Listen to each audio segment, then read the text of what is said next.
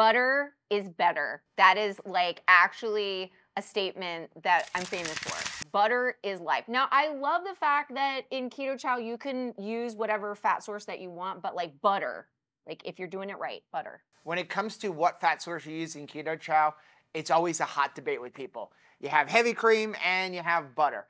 Heavy cream, yes, it does make it thicker, but the butter, in my personal opinion, brings better flavor. So when I have a Keto Chow, it's always with 4 to 6 tablespoons of melted butter.